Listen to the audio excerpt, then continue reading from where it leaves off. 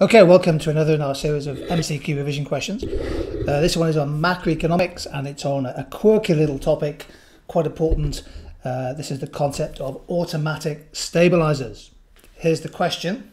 Which combination of changes will be most likely to strengthen, to increase the operation of automatic stabilisers?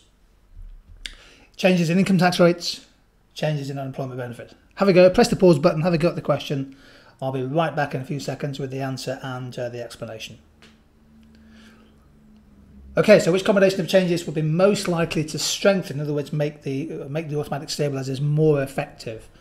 And the right answer to this question is D, higher income tax rates and higher unemployment benefit rates. There was an increase in the progressivity of the income tax system and an increase in the generosity of the unemployment benefit system is likely to have the biggest impact. Let's work through a bit of revision here.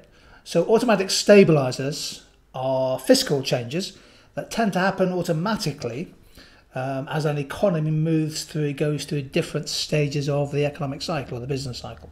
So for example, if an economy goes into recession, unemployment falling, real incomes contracting, then the government takes out of the circular flow less in the form of tax, and that helps to stabilise demand. Equally, during a downturn or during a recession, the government is injecting more welfare into the economy.